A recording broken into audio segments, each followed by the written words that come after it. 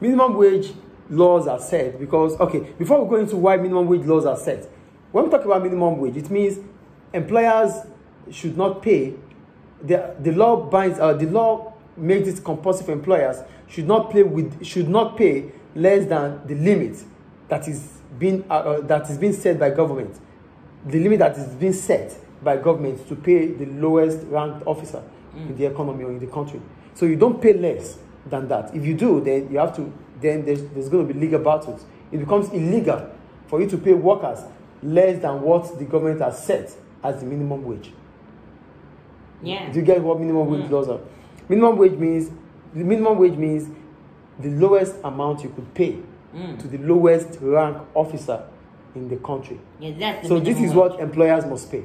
So if you are paying below it, that it is illegal.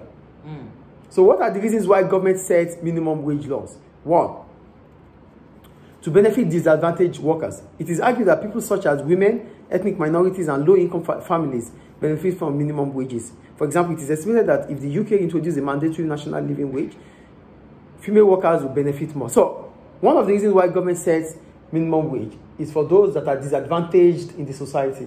Who are those that are disadvantaged in the society? The minorities. Those that are, they are represented they are represented by a small group. So they don't have a voice.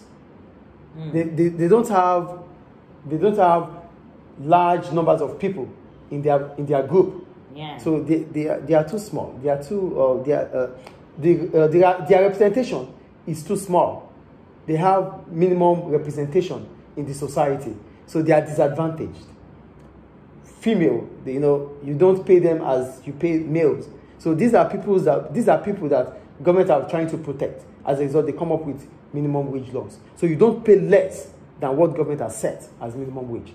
Yeah. So that's the first reason, to ensure that those that are disadvantaged have the same opportunity as those that are advantaged.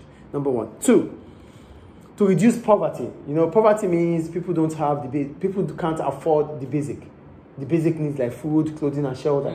So with minimum wage laws being set or being passed, it means the level of income in the society would increase. People will start earning more. As a result, they will be able to afford the basic needs. So poverty is likely to reduce. Clear?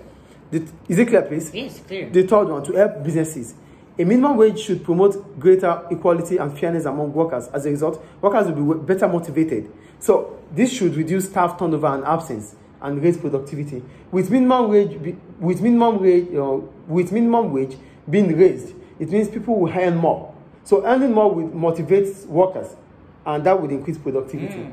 You get it? So it's a win-win situation for businesses. If minimum wage is being increased, workers that are getting lower pay would start earning more, and that could motivate them. And if they are motivated, if workers are happy, it is likely it is expected that their productivity will also increase.